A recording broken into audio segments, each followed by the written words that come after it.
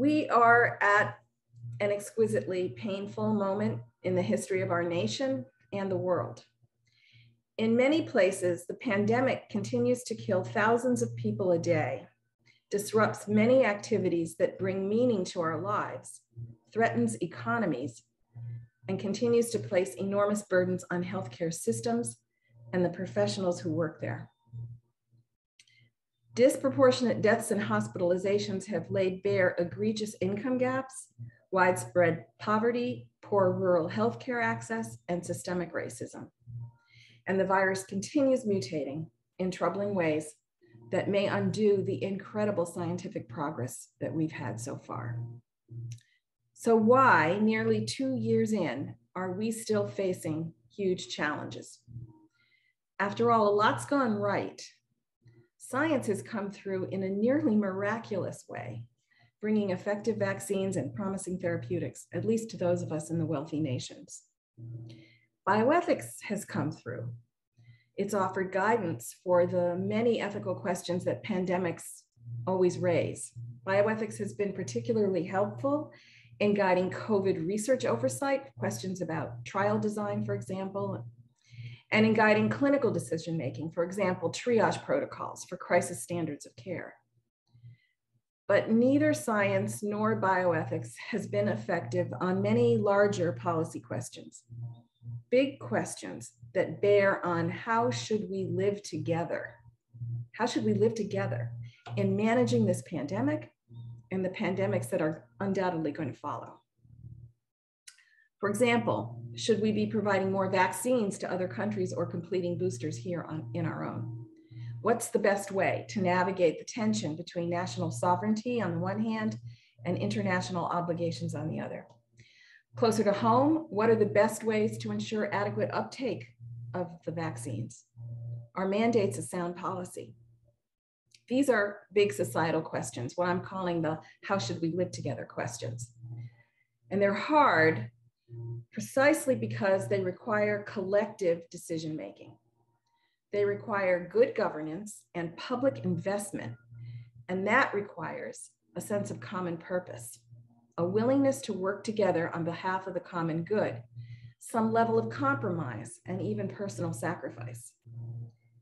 And at the very moment when we need high levels of social cohesion and care for one another the most, we are facing a profound erosion of trust. Trust in one another and trust in science. This lack of trust undermines our sense of common purpose and makes it extremely difficult to solve collective problems, whether those problems are pandemics or poverty or AI-driven surveillance or climate change. There needs to be sufficient trust in a society to have effective governance and health policy that ends up being acceptable to the public. So the main lesson, in my view, from these past 20 months is the urgent need to build trust and a sense of common purpose.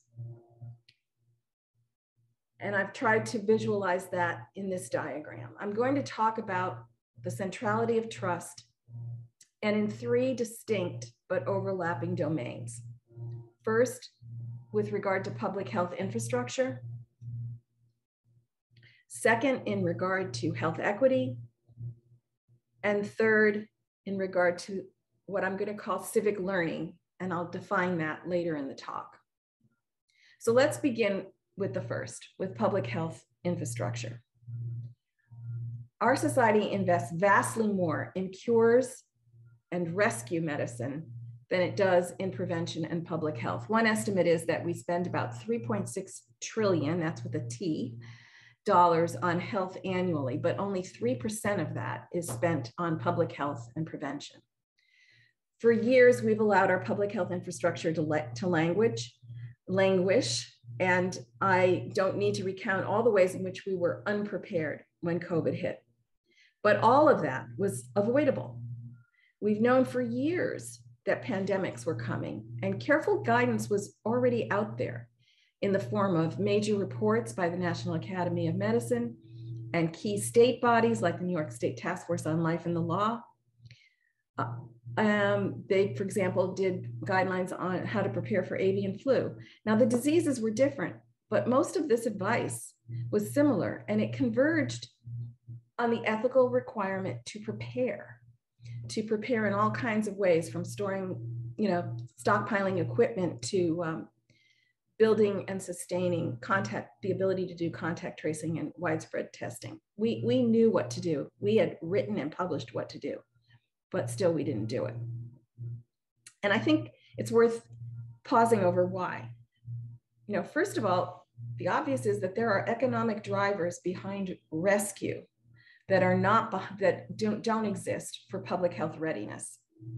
That's because cures capable of rescuing us from disease usually come in the form of medicines and devices that can be commercialized. There's no similar commercial incentive for public health readiness. Second, there's a timescale problem. To be effective, we must spend money now and keep spending it to sustain readiness for an uncertain benefit sometime in the future. And it takes extraordinary political leadership with integrity to ask the current electorate to sacrifice for uncertain benefits and unknown beneficiaries down the road.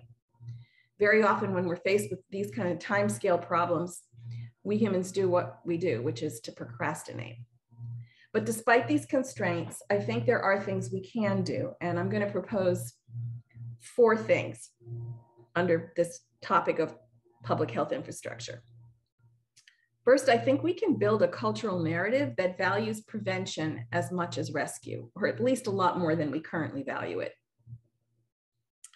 As a young social scientist early in my career, the Boston newspapers and TV airwaves were covering the story of a toddler in urgent need of a kidney. The media story was everywhere, and it seemed like the whole city was holding its breath until a kidney could be found for this little girl. Let's call her Amanda. Then suddenly a kidney was available. And again, the airwaves were alive with excitement, with many commentators beaming at this happy ending. And I was glad for Amanda, but I also couldn't help think about who was it a happy ending for? Certainly for Amanda. But it turns out that Amanda's new kidney came from another toddler, let's call Elizabeth, whose parents had not secured her into a car seat. This was a time before public health had mounted its successful car seat laws. Amidst the celebrations for Amanda, no one mentioned that Elizabeth's death was most likely preventable if we had had such public health legislation in place. But messages of prevention like that just don't have the same appeal. They don't engender the same compassion as narrative focused on rescue. The need to use car seats is not as exciting or exhilarating as the awesome story of what biomedical technologies like organ transplantation can do. I was so concerned by the uneven levels of compassion toward these 2 toddlers that I wrote an op-ed, which appeared in the Boston Globe. I think all of us can be alert to the opportunities to contribute to narratives that help the public understand prevention and public health, and how public health tools differ from health and healthcare, but crucially impact healthcare, as we've seen dramatically illustrated throughout this pandemic. So that's the first thing. And then in addition to, promoting the public health in general, I think we also need to get smarter about the concerns and questions that different communities and different demographic groups have, and use science and what we know from social science and from cognitive science to design specific messages for each group delivered by messengers they can identify and trust. So that's point 2. Most communities respond best when public health messages are delivered by people like themselves. In fact, cognitive science has made it clear that the messenger is actually more important than the message. And we can see some very successful examples of this. There were excellent campaigns developed and delivered by Black celebrities and other African-American leaders for the Black community. And these campaigns have made important strides in increasing vaccination rates there. They're not perfect yet. There's still many areas where there's a lack of access, as well as vaccine hesitant attitudes, but those programs have made an important contribution. We've also seen customized programs that have been developed and delivered by evangelicals for evangelicals who as a group have been split about 50-50 in their views on vaccination. So having specialized programs for that community has been important. Third, I'm envisioning that we build a community health worker corps. Members of the corps could serve as the messengers that I've just described. They could be drawn from many different diverse communities and trained to both do general public health explanations, but also specific campaigns as a particular public health threat emerges. During the pandemic, Massachusetts developed an innovative way to attract a number of people to serve as contact tracers and train them very quickly. Why not designate hairdressers, barbers, pharmacists, and other community members in advance so that they are trained and standing ready to be tapped for the next public health crisis? And finally, in my dream list, I imagine the federal government could invest, and should, I think, in research on effective health and science communications. This could be a government agency, but better still, an independent non-governmental organization that's supported with government funds. Its remit would be to anticipate how best to communicate about emerging issues in science and public health with various public audiences. It could study the effectiveness of that community health worker corps I just described. It could be mounted for specific public health crises, not just the need to vaccinate in a pandemic, but other topics, the overuse of antibiotics or whatever the next big issue is that's coming down the pike. I think, certainly parts of CDC already do this, and I may have read that this is being considered in the Office of Science and Technology Policy, but I think we need to do it and do it on a big scale with generous funding. So those are my suggestions for the first priority area of building public health infrastructure. And now I'd like to turn to the next area, advancing health equity. COVID-19's terribly unequal toll on African Americans, Native Americans, and the Latinx community has dramatically illuminated what we've known for decades. People of color in the United States live dramatically shorter and harder lives. The average life expectancy for an African American man right now is 68. For a white man, it's 76, an 8-year differential. For Black women, there's a 6-year differential, 75, almost 76, 75.8. And for white women, 81. We've known for a very long time that Black Americans face the burdens of chronic illness much earlier than whites and have significantly poorer health outcomes on a number of dimensions. But throughout the 20th century, we didn't fully understand why. There were many hypotheses. As important as poverty is as a determinant of health, and it is very important, some thought that poverty alone accounted for the differences. People also had other hypotheses. They thought it was because African Americans distrusted the healthcare system and came in later for care when disease was more advanced. And there's some truth to that. Because they lacked insurance, some truth to that. Or didn't have transportation. All of these things were hypotheses. And it's noteworthy that these hypotheses had to do with healthcare professionals' perceptions of patients of color and their life circumstances, but nothing to do with the behavior of the healthcare professionals themselves. And then came a landmark report in 2002 by the Institute of Medicine, now called the National Academy of Medicine, unequal treatment. And many of you will remember this report. It was a blockbuster. It synthesized a whole new generation of research. This new body of research showed an important causal factor that few people would have expected or accepted without the sophisticated studies to back it up. And that causal factor, implicit physician bias, which was shown to result in significant under-referral to specialist care. Unconscious physician bias. Now, unequal treatment documented hundreds of studies that controlled for all the other things people had been thinking about for years. They controlled for lack of insurance, they controlled for differences in patient preferences, and for many other factors thought to cause unequal outcomes. And of course, some of these factors do play a role, but when you control for them, There's no escaping that a significant additional factor was that physicians were referring fewer African Americans for specialist care than white patients. And therefore, Black patients had less and later utilization of care. Now, Unequal Treatment has a 100-page appendix, which lists hundreds of such studies. And I'm going to show you just one to give you a flavor of the implicit bias these studies documented. And I've just chosen this one to be really, it's just symbolic or emblematic of the point I'm trying to make. It's a study by Kevin Schulman, John Eisenberg, and their colleagues from several academic medical centers and from the Rand Institute. It was published in the New England Journal of Medicine, I think 1997. And so it was drawn upon in the 2002 report. Epidemiological studies had reported differences in the use of cardiovascular procedures like cardiac catheterization and by race and by sex. These differences by race and by sex were known. But as I mentioned, the reasons were unclear.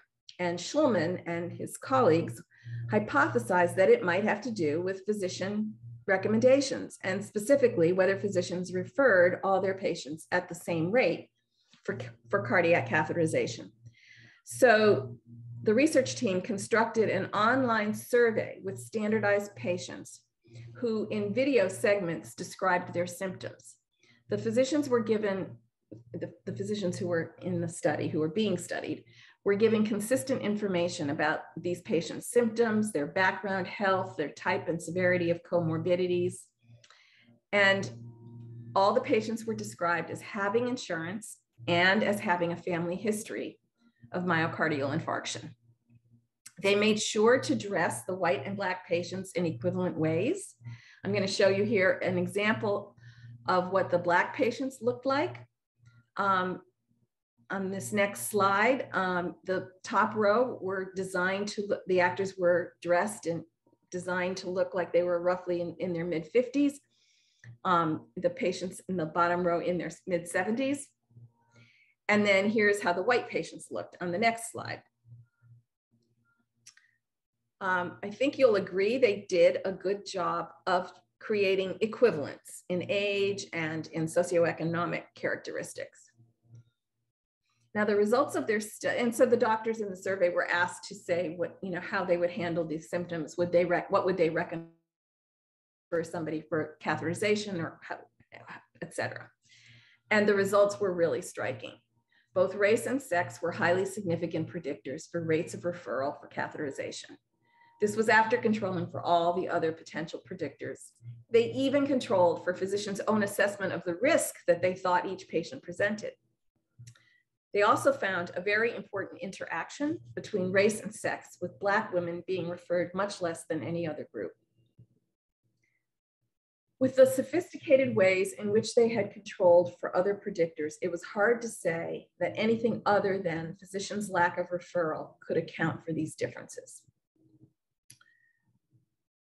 So that was it was studies like that were the impetus for unequal treatment. Now, it was limited as breathtaking as those findings are, it was limited in some ways too, because it only focused on unequal access to care and unequal medical treatment. In other words, it uncovered individual unconscious bias that resulted in less access to care. But these early 20th century studies that it was based on could not say much of anything about the social determinants of health, the structural injustices that disadvantage communities of color.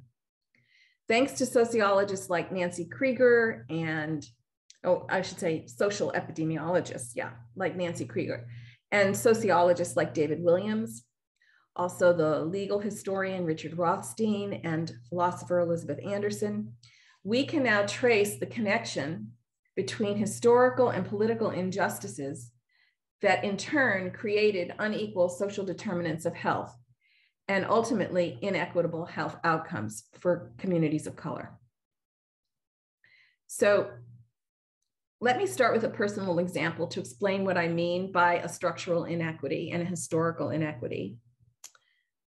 After World War II, my dad went to college and later to professional school on the GI Bill. That education was paid for by a grateful country for his service. And it was critical. It lifted my family into the middle class. If he hadn't had that education, we would not have been a middle class family.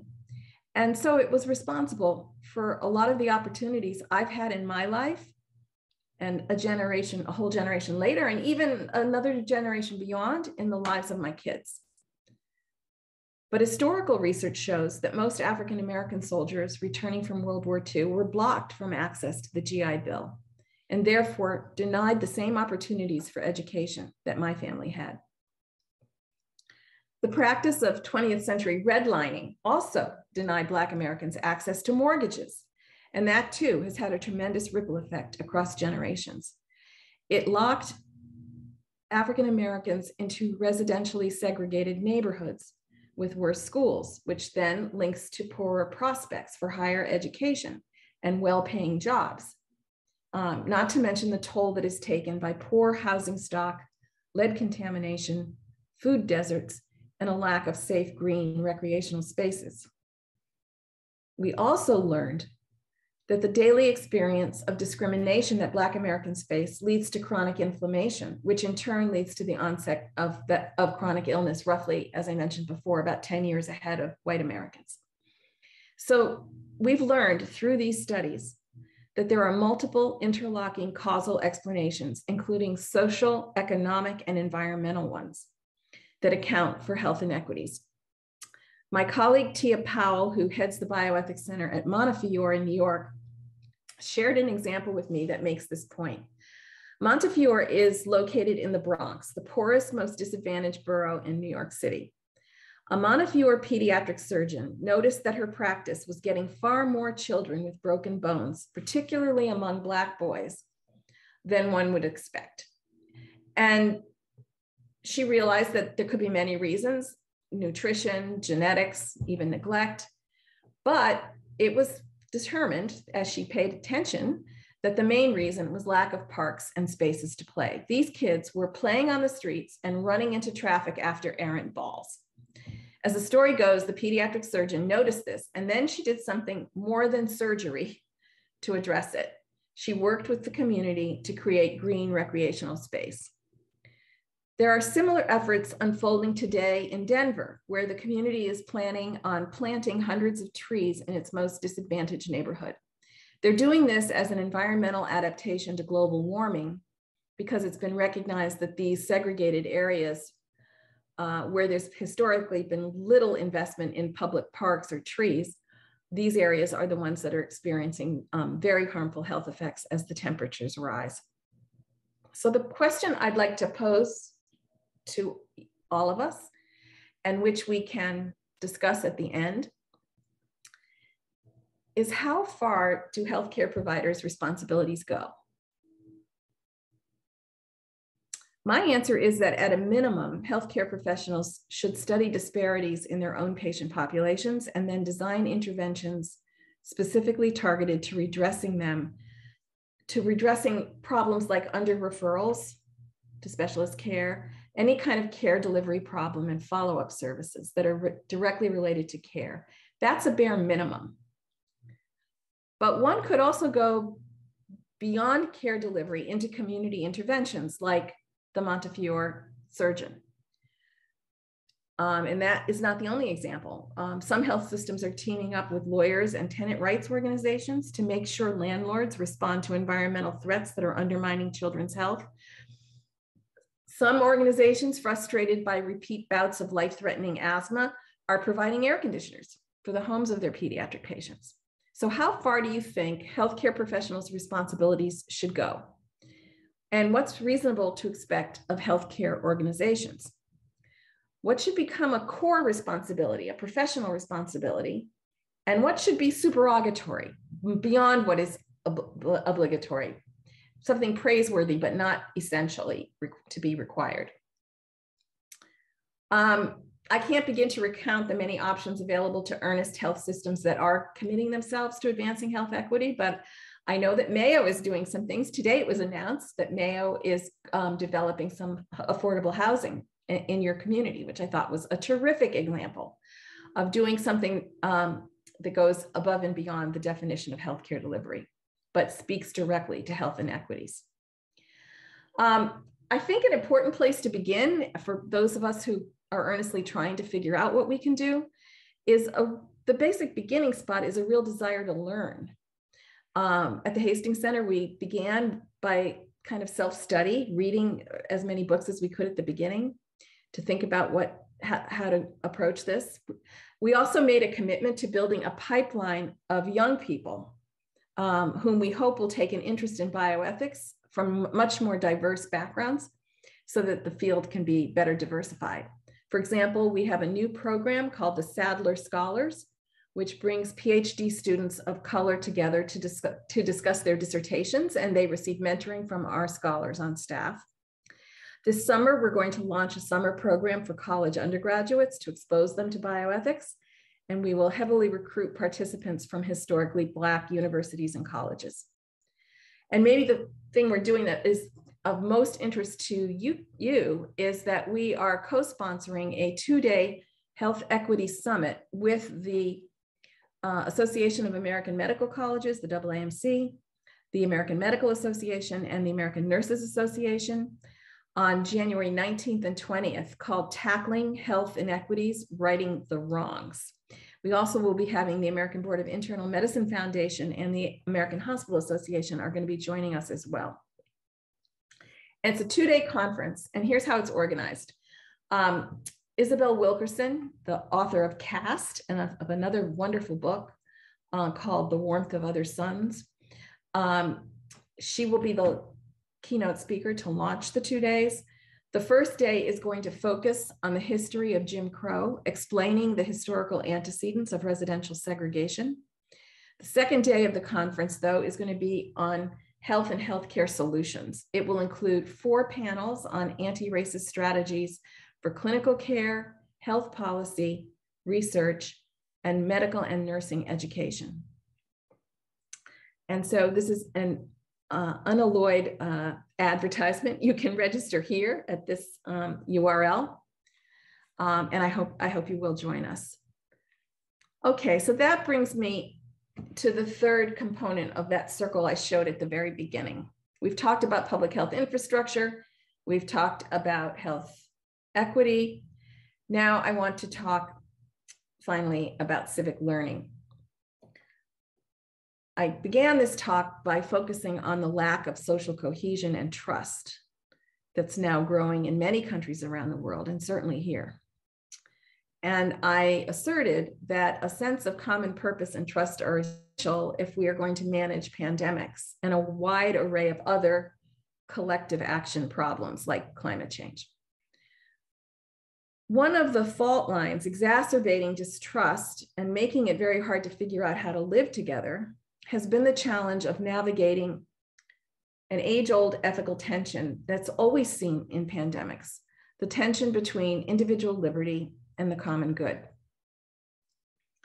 There's a long tradition of laws, practices, and norms that have recognized that during times of existential threat, like pandemics, the state needs and must have authority to restrict some liberties, demanding, for example, quarantine or isolation or cordoning off a region by restricting travel. I was in Dubrovnik, Croatia several summers ago, and my host pointed with pride to this building. We were in the old city and we were looking across, and he wanted me to see this building, these ancient walls. He told me that it was the first facility used in Europe to quarantine international travelers to Dubrovnik, which was the New York City or the Hong Kong of its time. It was a major hub of international trade and travel. That was in 1377, more than 600 years ago. They were quarantining in Dubrovnik when they had a threat to the common good. And my host, my friend and colleague, was proud of this because it demonstrated his nation's very early understanding of science, admittedly a rudimentary understanding of how infectious disease is transmitted, but they got the basics. He was proud of that. And he was proud because it showed a state governing well. by acting to protect its population, by acting for the common good. Today, there is a dangerous misunderstanding of liberty. People are waving "don't tread on me" flags, both literally and figuratively, asserting that state requirements to wear a mask or to get vaccinated are serious restrictions on their liberty. States are passing legislation, or their governors are drawing up executive orders to make it illegal for school districts or county governments to require basic protections like masks. And some states are attempting to stop employers from requiring vaccinations as a condition of work. These actions are being justified on the basis of liberty claims. In my view, these are false claims, ones that are based on a misunderstanding of liberty. For hundreds of years, political philosophies of all stripes have recognized that one's rights end where one's actions harm others. John Locke, whose 17th century writings on liberty greatly influenced our nation's founders and our own Constitution, emphasized that liberty is not synonymous with permission to harm others. On the next slide is a fantastic quote that we should all keep close to us.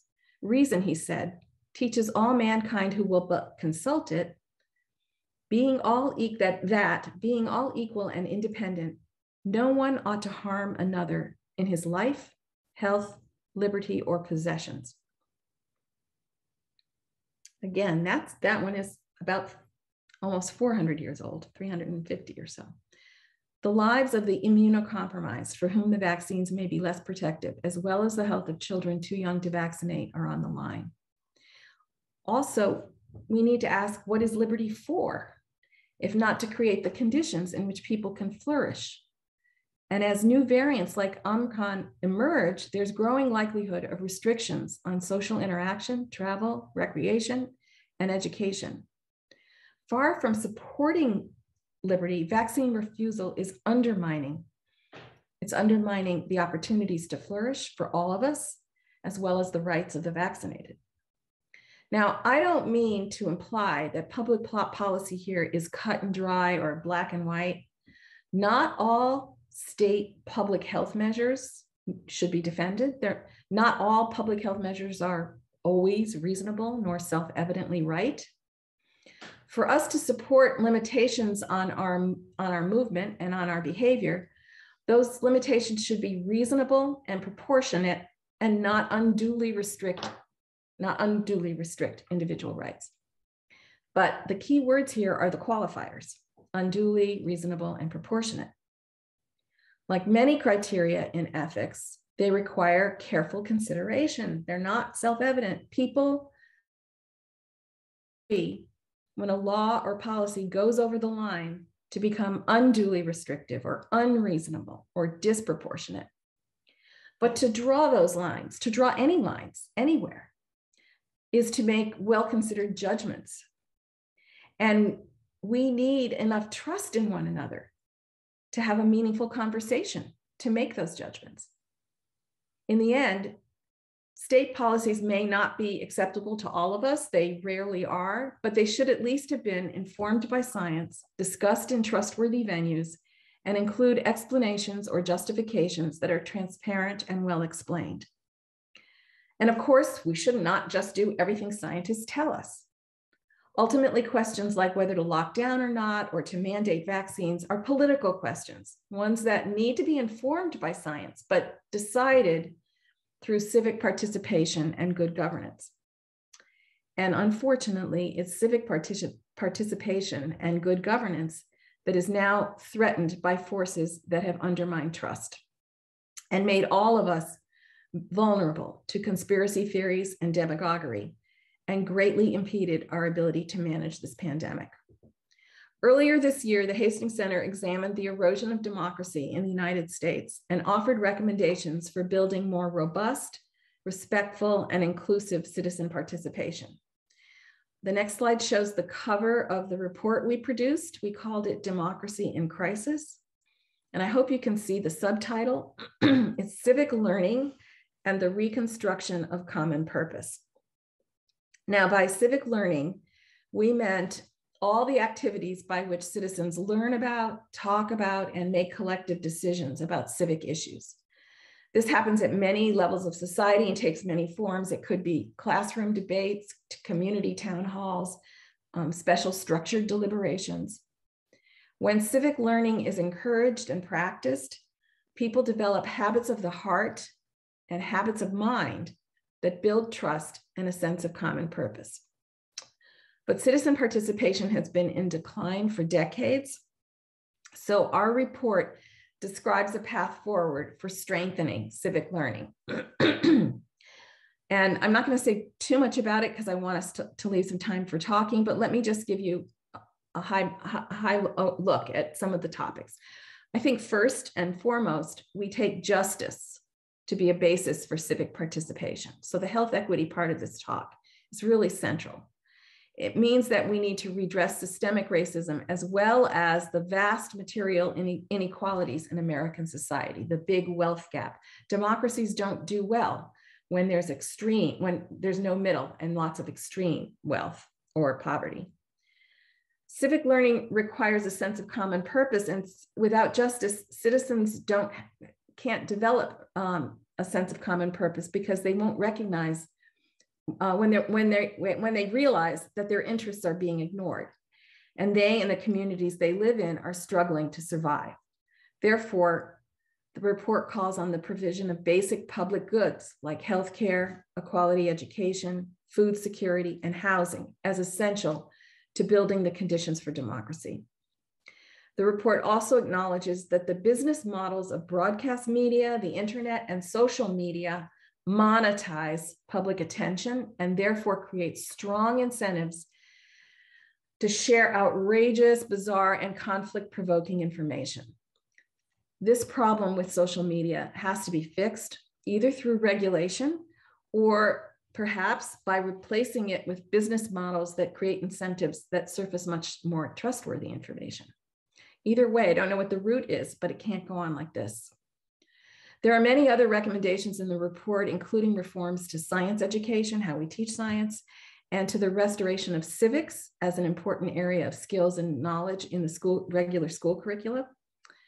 So I'm not going to try to say any more. You can actually receive a summary of the findings, and you can also actually get the report itself. I've put my colleague's email address. Shifra Vizzi is vizzi@thehastingscenter.org. She will be happy to send you the report. And also, I believe that if you visit my Twitter, Mildred Z. Solomon, I've also made the report available there. And when you are contacting Shifra, she can also send you a link for the January Health Equity Summit with Isabel Wilkerson. Okay, we can stop sharing the screen. I want to close with an optimistic message. I've named a number of threats to public health and democratic participation, but there are also important cultural shifts toward a more compassionate and inclusive future. Sorry about that. Despite the alarming growth in white supremacist groups,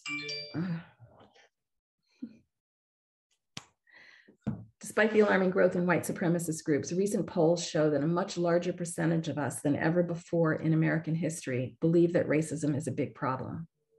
There is also growing recognition that hourly wages must rise, and even support in some quarters across the political spectrum, including liberals and conservatives, for a universal basic income, because people are realizing that artificial intelligence is likely to displace millions of workers.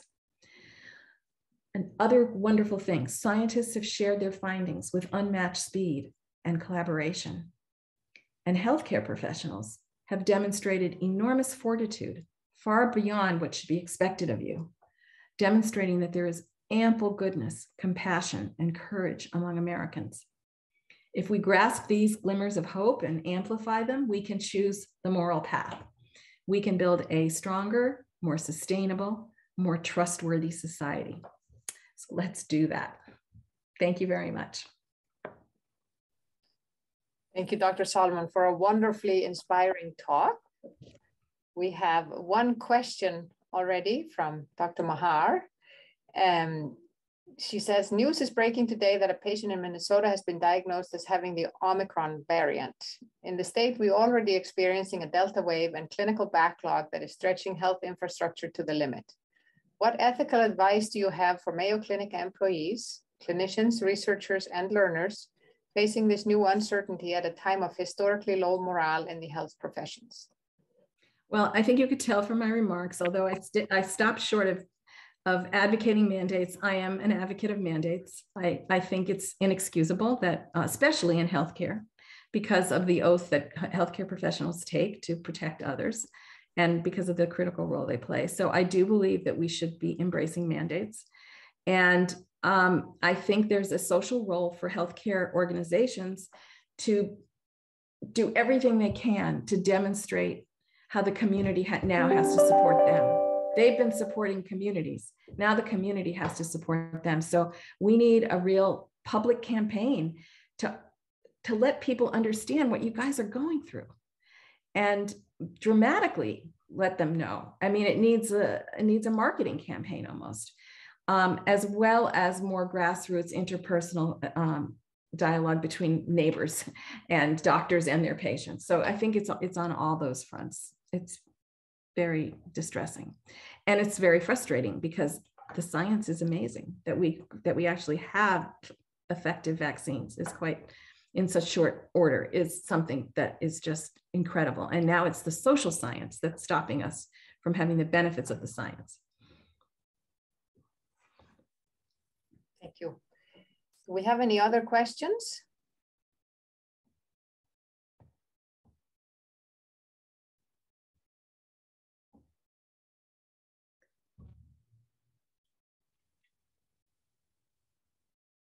Oh dear. Yes, I was expecting a lot more here. I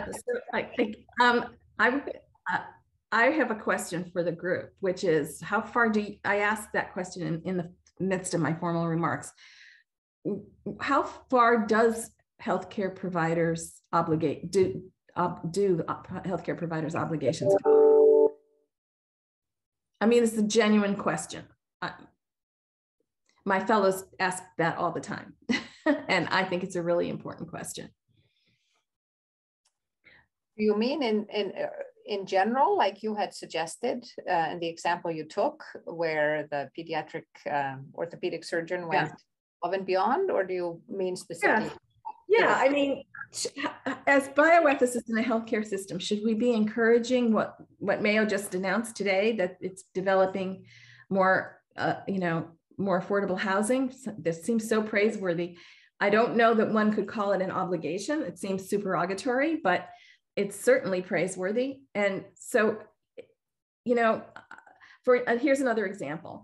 There's been an effort, and it's an ongoing effort at the National Academy of Medicine, to have healthcare take a careful look at what it's doing to contribute to climate change. And I think for sure, it seems almost like obligatory to look at how one might be adding to the carbon footprint in healthcare practices. That seems almost clear to me. It's an easy yes, it should do that.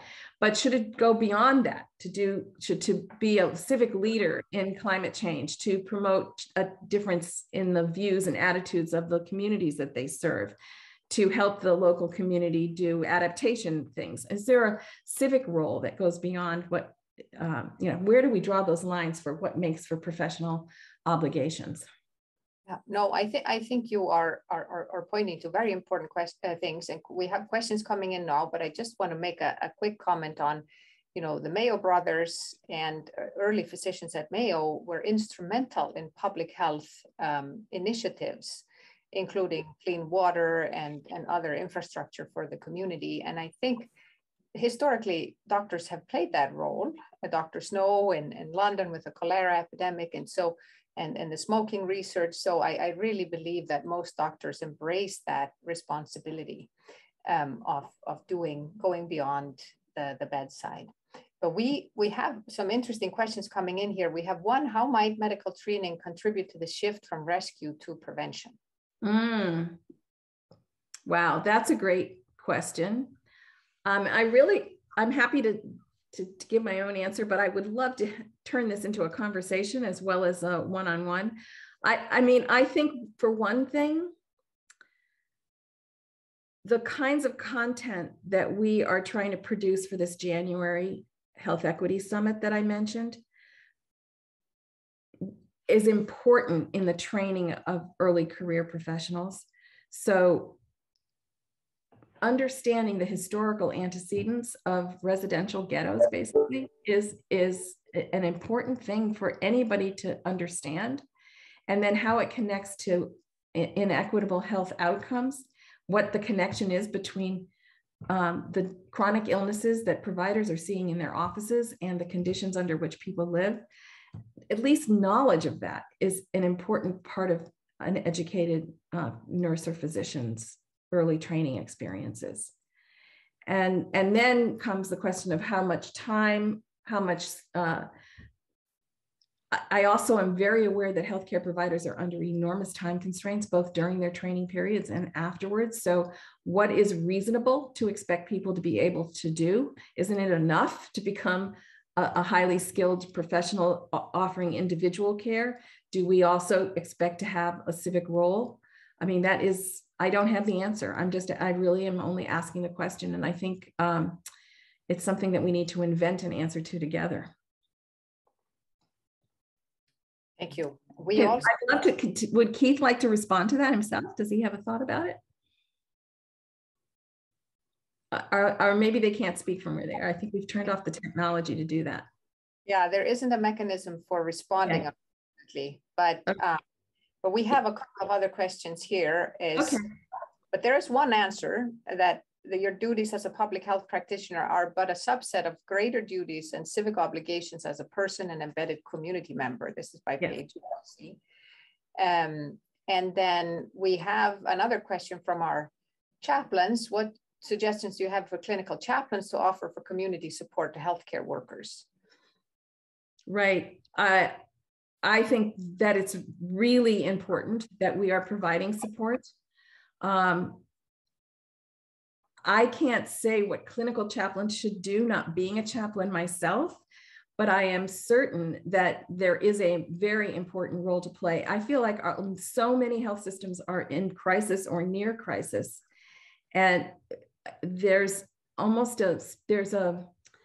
it's also an existential crisis of meaning. And I think clinical chaplains have a great role in helping people regain their sense of purpose and their sense of support. And some of that support should be to the workers themselves, but is there perhaps also a role helping the executives, the C-suite, recognize that they have some responsibilities to build systems of support for their professionals?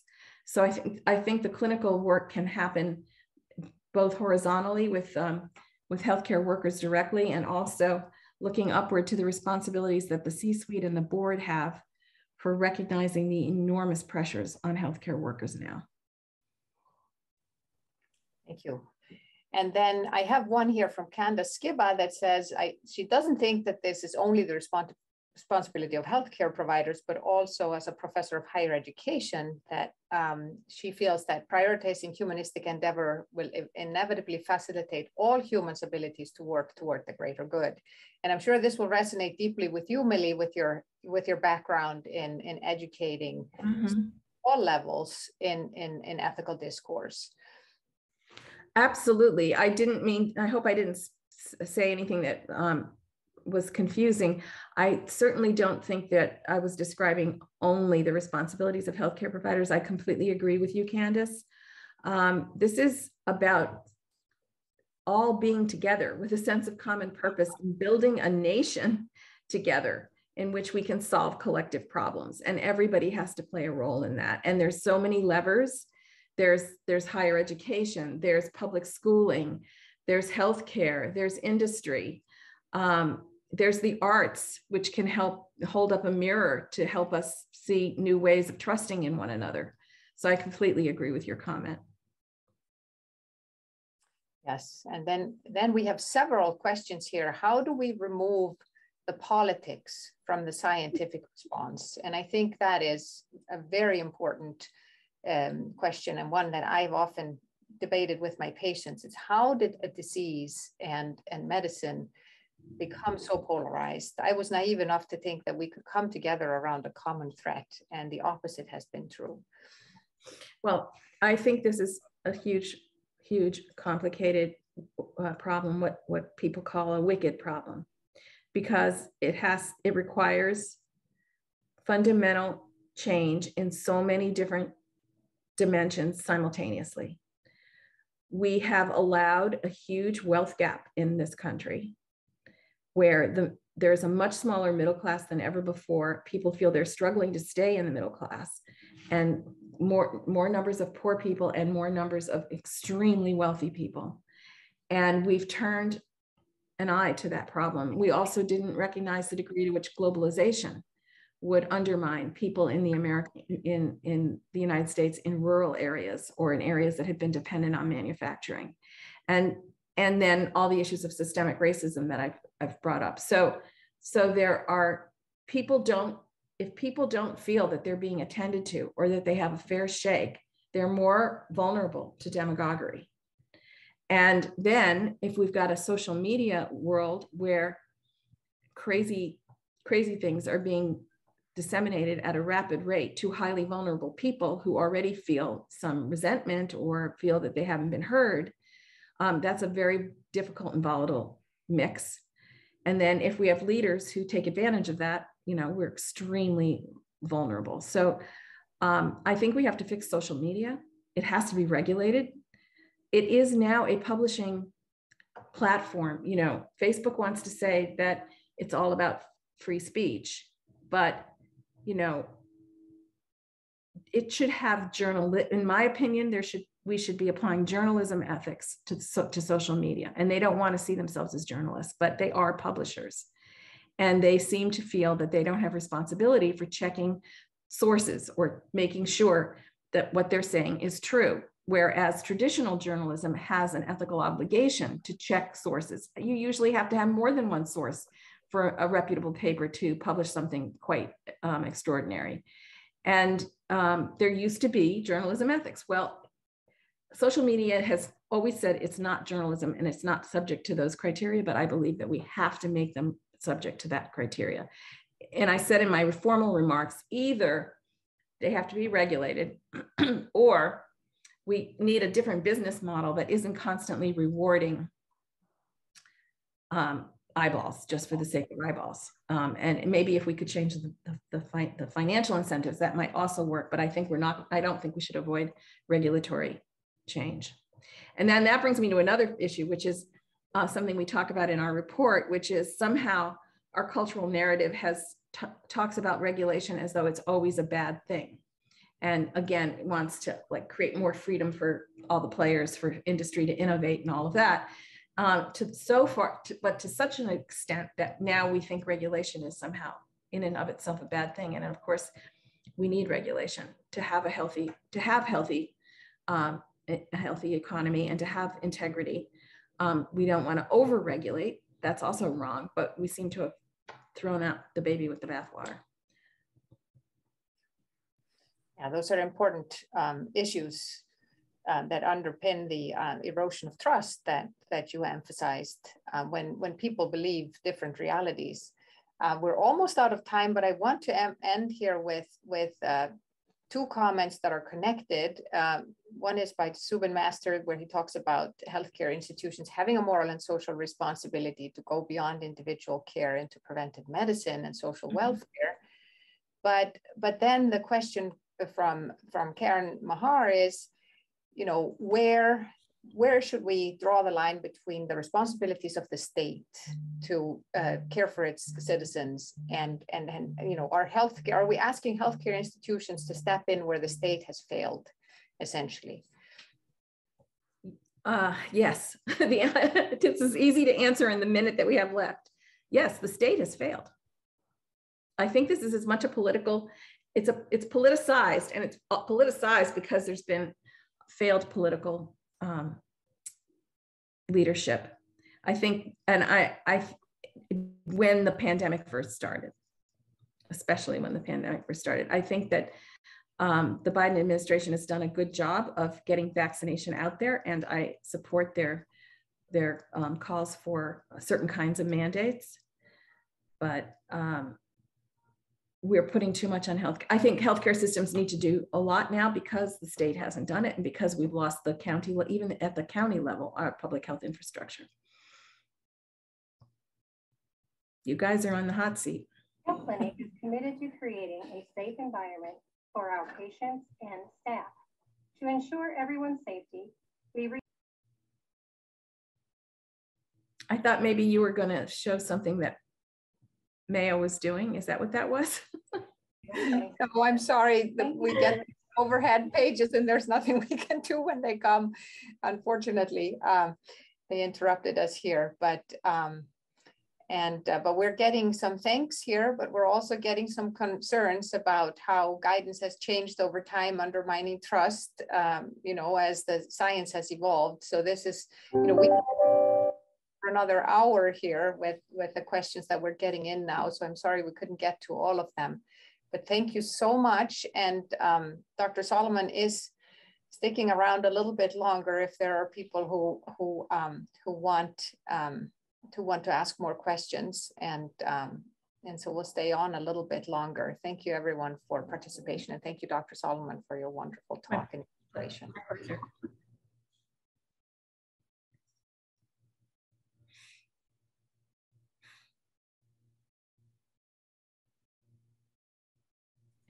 You want to look at the question and answer? Yeah. Mm-hmm. Is the 21 there the number of questions or the number of people? It's the number of questions. Okay. And so we've covered most of the top ones. And then there's one from Amelia Barwise, who talks about maybe using stories of people not able to access intensive care as useful to help the public understand the consequences.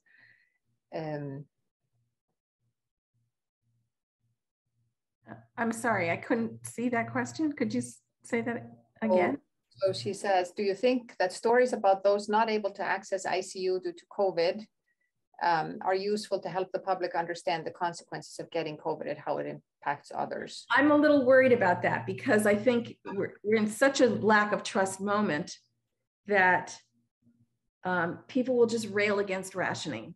They'll just rail against it. And we could, in fact, in the early period when these crisis standards of care were being first developed in the late winter, spring, early spring of 2020,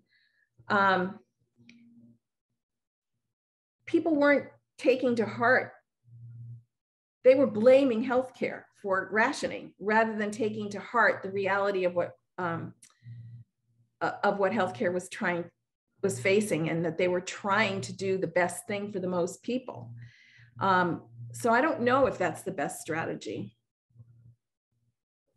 I wonder if more focus on those who have died in the community and trying to pay tribute to them, having religious organizations, so churches and mosques and synagogues, making some kind of statements of honoring the dead. I mean, that would help people the severity of this sink in, rather than the fact that they're not getting something from healthcare. I don't know. I think this is a really worthy question and worth some smart group of people spending some time thinking about. How do we get that message out? Yeah, I mean, even people I saw on the news the other day, just that even families that have been devastated who had decided not to vaccinate and lost 3 family members, they still said they were okay that they hadn't gotten vaccinated. So people are digging in a way that's very hard to know how to, meet them.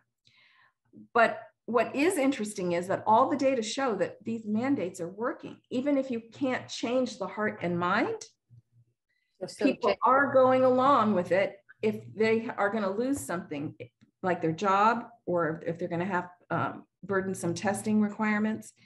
So maybe it isn't a hearts and minds story. Maybe it's this is now required. Yeah.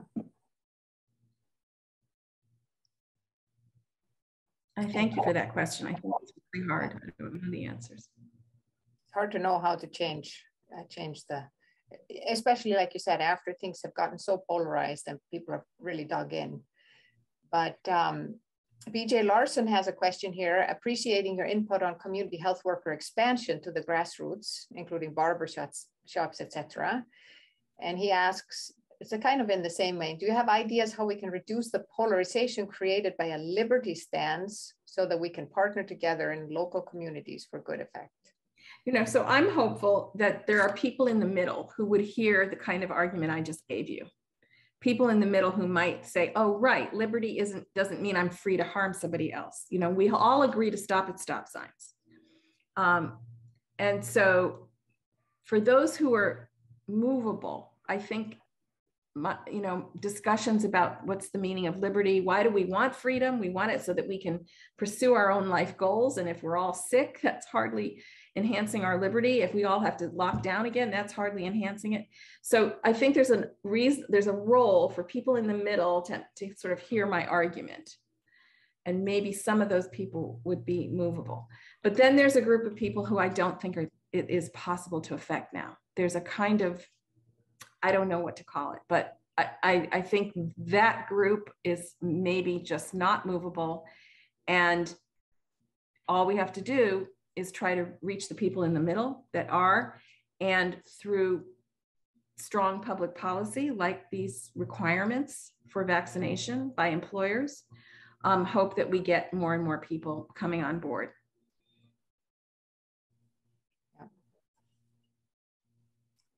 We've dug ourselves a hole, but I wanted to end positively. No, we'll get to that. So here's one.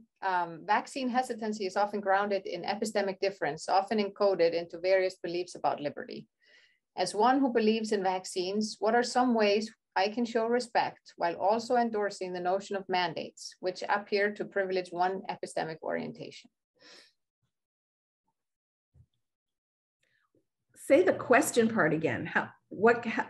As one who believes in vaccines, what are some ways I can show respect while also endorsing the notion of mandates? Which, yeah. Right. So, right. I think the most strategic, but also respectful strategy is to identify people from within the community that you want to influence to help carry that flag. The messenger being more important than the message.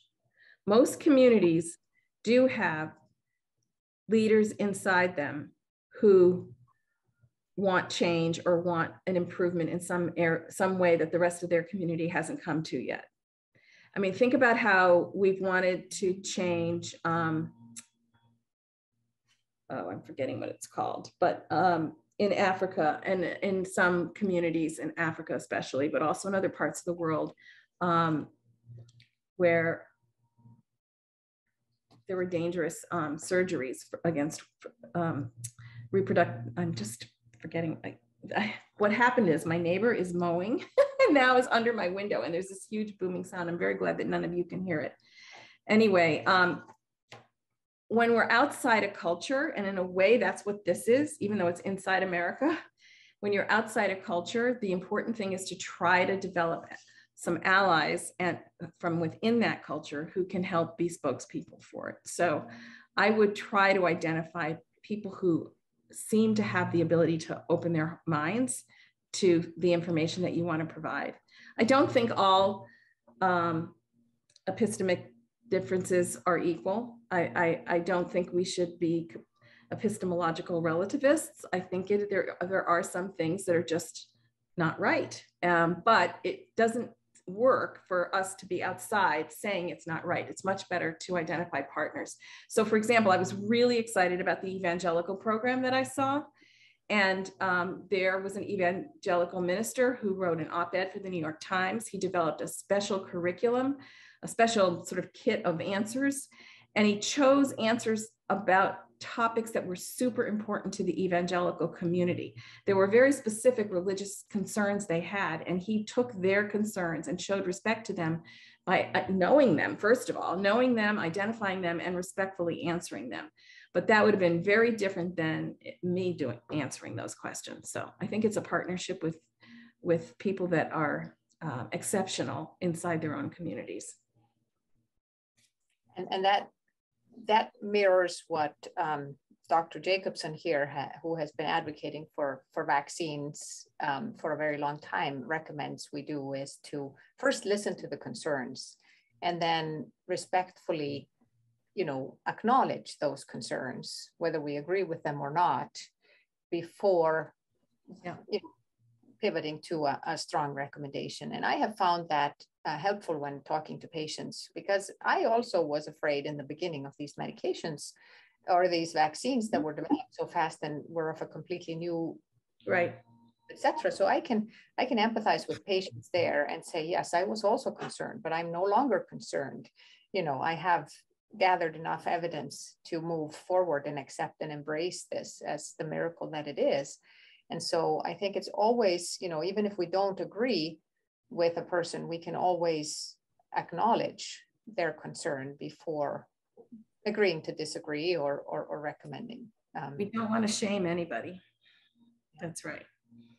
And usually there's a good reason. I mean, somewhere hidden deep, there is often a reason. I've heard people, when I've had these kind of conversations with some people who really don't want to be vaccinated, they've told me stories of encounters with the healthcare system that were justified cynicism, that justified their distrust. So I think we have to give the benefit of the doubt that there's something going on with some of these concerns that are really legitimate.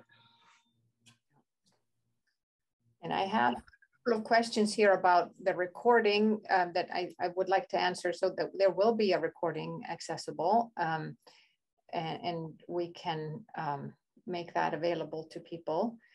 You were also going to share it on the Hastings Center website, Millie, right? Yeah. For people who potentially are joining us from outside of Mayo. And there's one from St. Paul asking us to share the reference for the New York Times op-ed from the evangelical perspective. Do you have a possibility of somehow sharing that? Yeah, we will find it. And should I just get it to you, Bjorg? Yeah, I'm just wondering how we would get in contact with this person if they're outside of Mayo. I should have put they're outside Mayo, I see. An email. So have them email vizzis@thehastingscenter.org, VIZZIS @thehastingscenter.org, and say that I've offered to send them the New York Times op-ed. Wonderful. Thank you. Yes, there is. I'm thinking we've probably touched on most of the questions here. Danny just said she sent the link. Perfect. To the chat, so you can grab it right now. All right, let's see. So can I put that in the question and answer somehow? I input it into the Q&A, and I'll put it into the chat as well. Perfect, thank you. Great. And then we maybe should put the registration for the Health Equity Summit in there too. Oh, that would be marvelous. Yes, I could figure out how to input something in the Q&A. Maybe Danny's better equipped to do that. Let's see.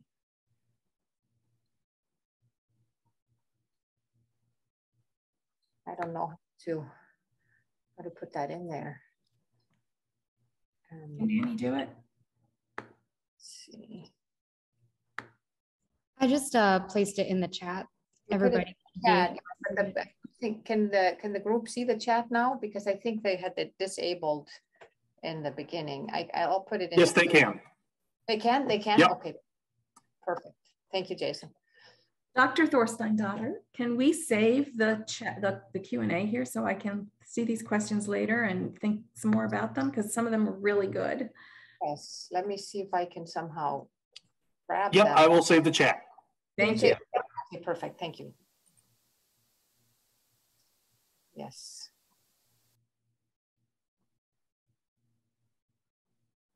Great. Great. I think we're 15 minutes over. I think we can probably close now. Thank you so much for a wonderful talk, and thank you everybody for participation. Thank you for the invitation.